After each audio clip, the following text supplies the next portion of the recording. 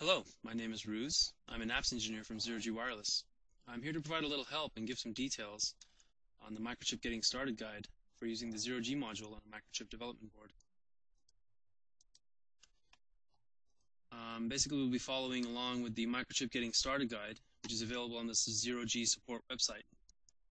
If you have a login for that, you can go under Sales Software and Documentation and download the PDF version of the Getting Started guide and follow along as you watch this video. This video will basically we'll be going through putting the ZeroG pigtail on the development board, installing the development environment, installing some hardware and drivers, and connecting to the board and programming it, and finally running a demo application. And the demo application that we'll be running is the TCP/IP Wi-Fi demo app, which basically runs a small website off of the development board. The first thing that we'll do is go over the hardware that we'll be using in this demo.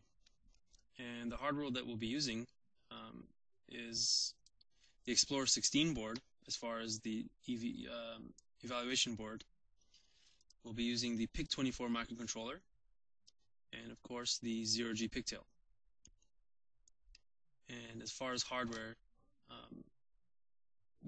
that's what you need as far as Microchip and ZeroG.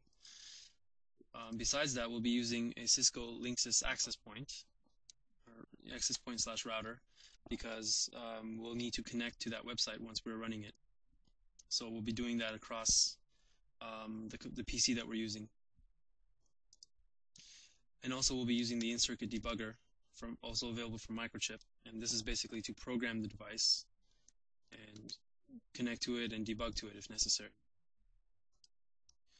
On the software side, we'll have three things. We'll have the Integrated Development Environment, or IDE. We'll have the Microchip TCP/IP stack, and the compiler corresponding to the microcontroller that we're using. And again, for this example, we'll be using the PIC24, and that corresponds to the C30 compiler.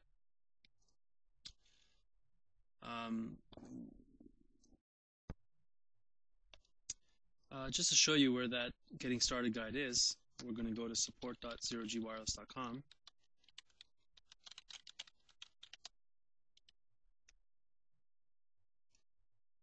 You're going to sign in with your username and password.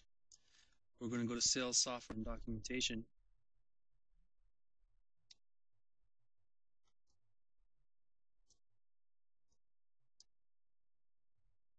We're going to go to Microchip SDKs under System Dev Kits, and we're going to get the Getting Started guide.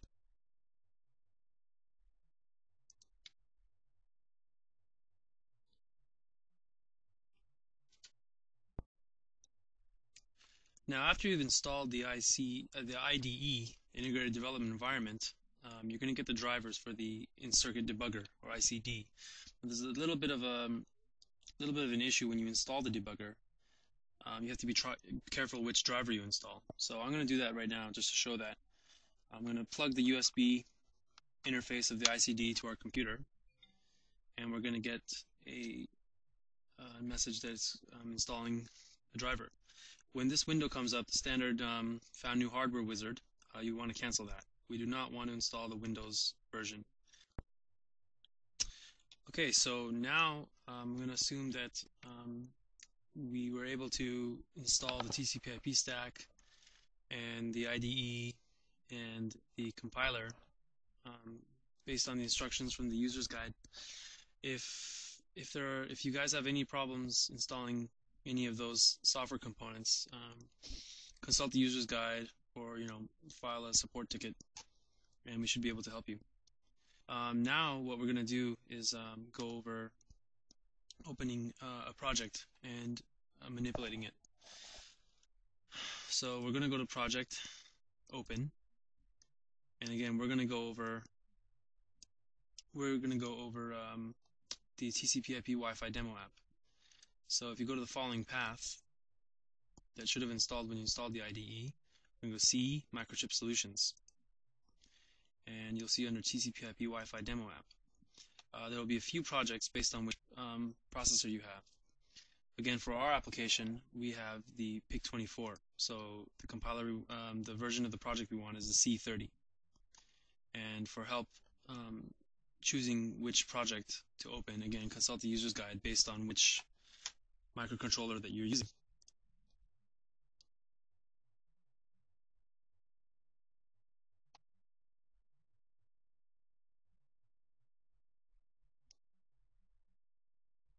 And this will just open up in a minute here.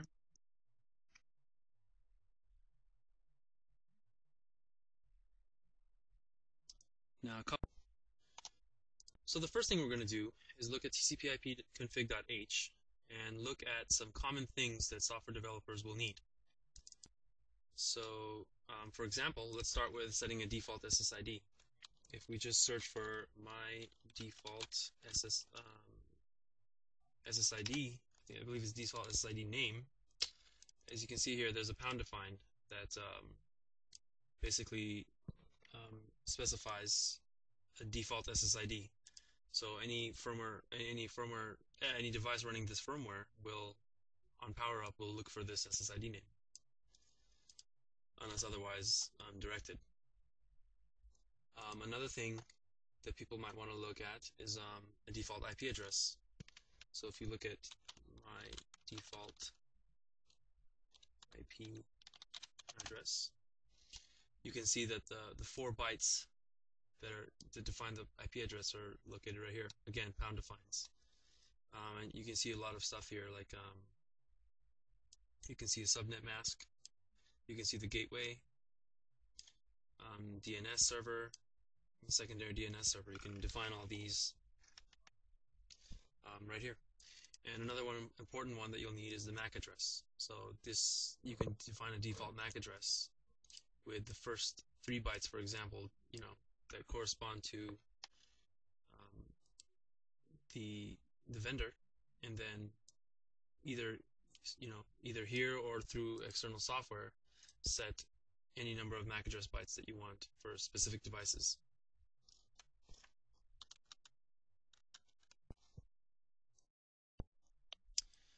Another common thing that people need to change in software for changing a compile time is changing from infrastructure mode to ad hoc mode. So if you want your device to work in ad hoc mode on power up, we can set the firmware, we can set the software to do that automatically. The 2 things you need to change to do that are that you need to uncomment the following line in the same tcp/ip config.h file.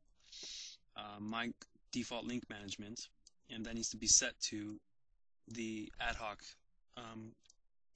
value, which you can in the commented text above is network mode ad hoc. So we would change this value to network mode ad hoc, and we'd also comment out the following line, ZeroG config no ad hoc manager.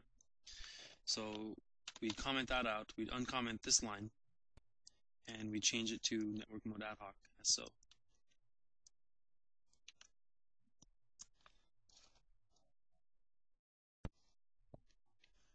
So for this example, we're just going to make sure that we put it back to not ad hoc mode. We're going to put it back to the default mode that it was.